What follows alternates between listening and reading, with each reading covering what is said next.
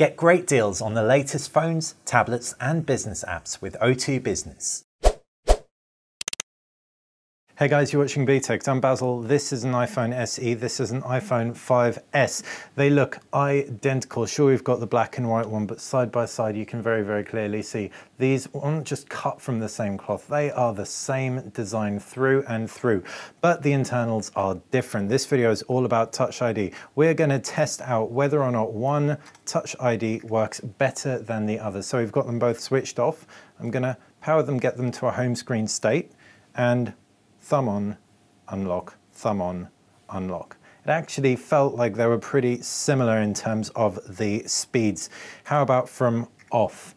Just touch, unlock, touch, unlock. Again, similar speeds, which is pretty good going. This tech has held up for a good amount of time in the 5S.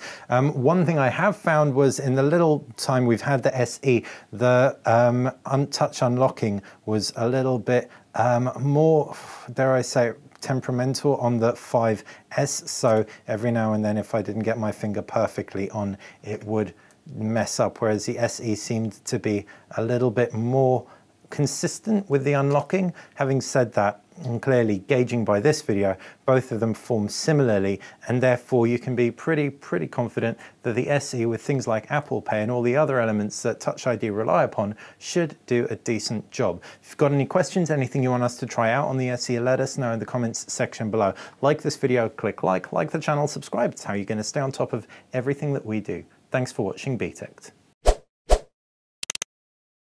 Get great deals on the latest phones, tablets and business apps with O2 Business.